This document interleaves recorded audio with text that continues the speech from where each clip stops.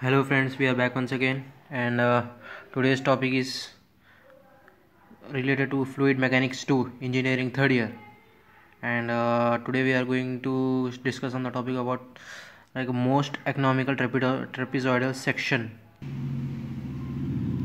And we need to remember these two equations, and this is equation 1 and this is equation 2.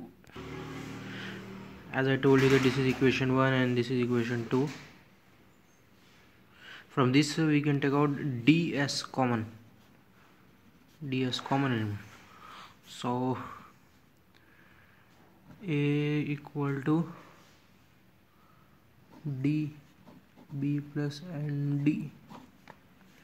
We have taken out the ds common from here and this one, and from here from a we are taking out b as the perimeter. We have to insert this b value from area. We are getting the b value, right?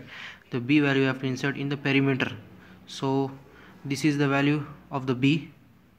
So after putting the value of b and in the perimeter p here, we are putting the value of b here. In this perimeter we are putting the value of b. We are getting with the value which we got here. Okay, so this we got this equation here.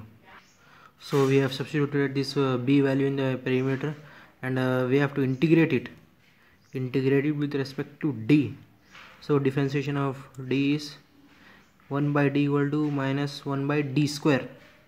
So as you can see here, 1 we have a and the value in the place of 1, so minus 1 by d square here, and here is differentiation of d is obviously 1, and differentiation of again d is this same as we know. So we are getting this value after differentiation. We are getting this value. We are taking a minus common and taking the minus on the other side. So after going this negative, this will be negative value if we take the minus common. Then after going to the right side, it will be positive value. So here we are. After substituting this, we have to again go back to the a here. We have to substitute a value here. Okay, we have to substitute a value here, and after substitution we get this position, this equation we get after substitution. And after sending this value to d, we are getting this equation, b plus 2 and d equal to bd plus under root n square plus 1. And now after this we have to calculate the hydraulic radius for the most economical trapezoidal section. And as you can see, hydraulic radius is equal to area by perimeter.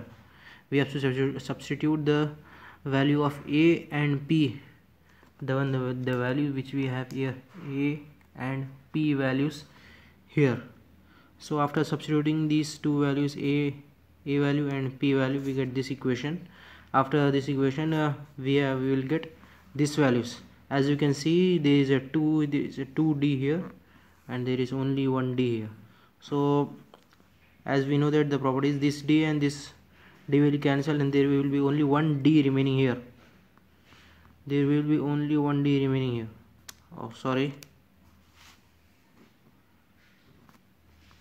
Okay, so after substituting this value, we have to cancel these values, and we will get the value of r, as we know, the d by 2.